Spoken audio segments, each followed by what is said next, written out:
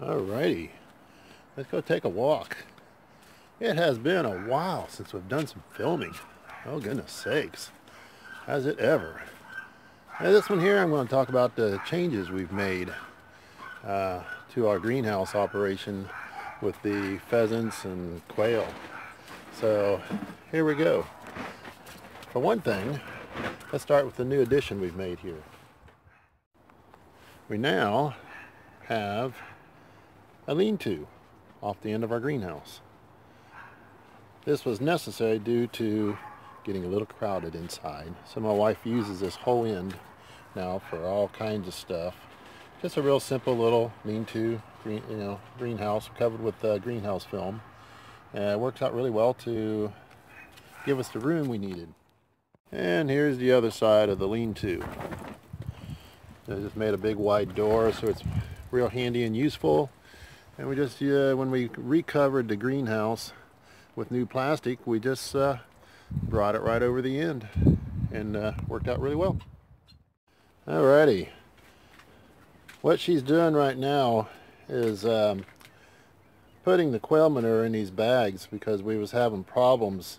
The wood shavings was staying wet, but they weren't heating up to compost. And by putting them into these bags, she's been able to get the temp back up where we want it. So that way it will compost. Right now we've got more than just our breeding hens in here. We've got 21 grow-out chicks in there as well. They're about 4 weeks old and doing just fine. We actually hatched them out of jumbo eggs. These are eggs that are over 18 grams, so that worked out pretty cool. Alrighty, now the reason why I said we had to build a lean-to, unknown to us at the time, we now have a bigger pen. This is number 2, the expanded version.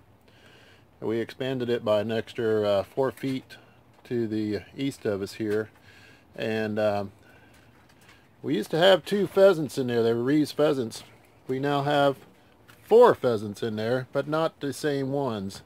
These are pheasants that we bought, and we actually have breeding pairs now. So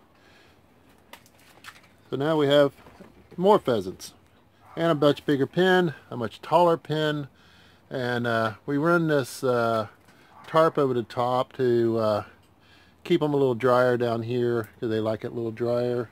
And then we cover this end over here because they were looking at the quail over there and thought they were food. So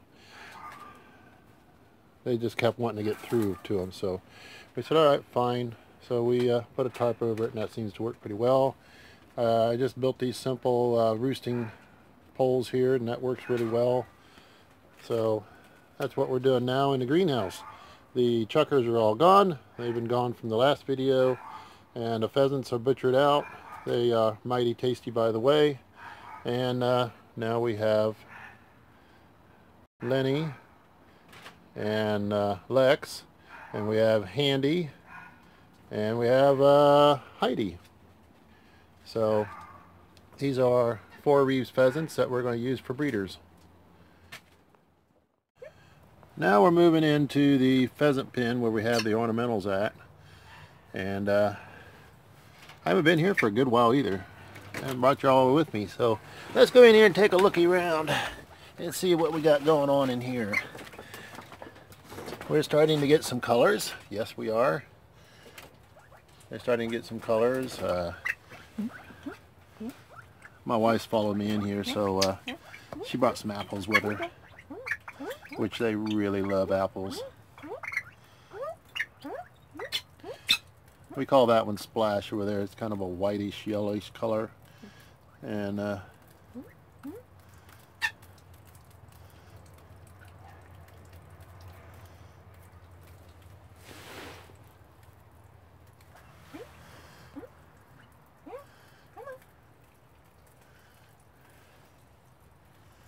yeah. This is my wife, and she's feeding the pheasants apples. They really enjoy that.